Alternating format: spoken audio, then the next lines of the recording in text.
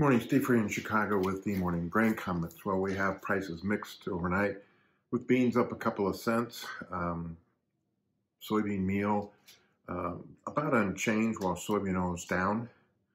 Corn and wheat are lower in Chicago. Minneapolis wheat is a little bit higher. Stock market's opening up a little bit better. We've now seen the dollar turn lower and crude is lower and now at around $81 for crude oil.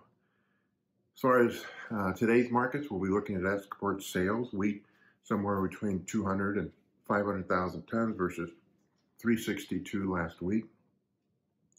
Corn 800 to 1.3 million tons versus 1.3 last week. And beans 1.2 versus 2.8, 1.2 to 2 billion versus 2.8 last week. We have seen freight markets in the world, especially the dry index, down sharply, and it's also affecting Panamax prices. This has contributed to the possibility that overnight China might have bought 6 cargoes of U.S. soybeans, both PNW and Gulf, for November and December, and 3 to 5 cargoes of Brazil. We have noted that China's policy on trying to bring down coal prices and allow Australian coal vessels to be unloaded has dropped coal prices significantly in China, which also may be weighing on the crude oil market. China also cracked down on excessive speculative trading in energies and commodities, and that might be pressuring the commodity indexes here.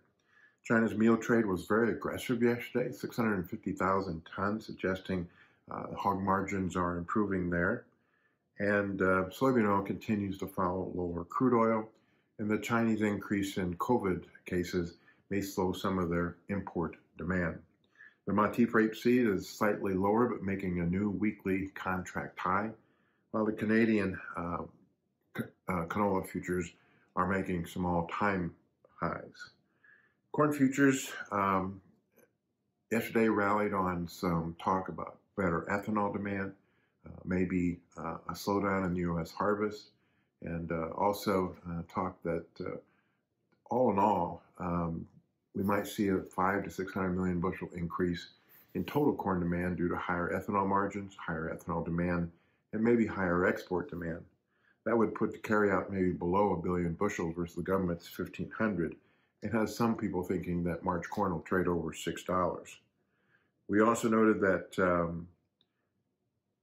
the EU, like US, and even Brazil is talking about lower 2022 corn acres due to higher fertilizer price. In Europe, they may switch to beans and spring barley.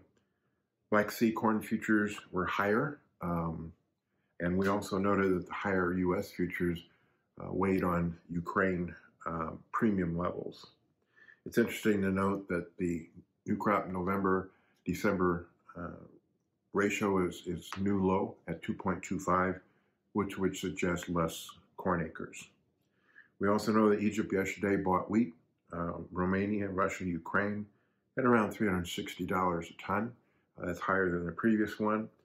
And from the month of October, KC wheat has rallied about 50 to 60 cents. So the markets are mixed, and have a good trading day. And remember, treat people like you yourself would like to be treated.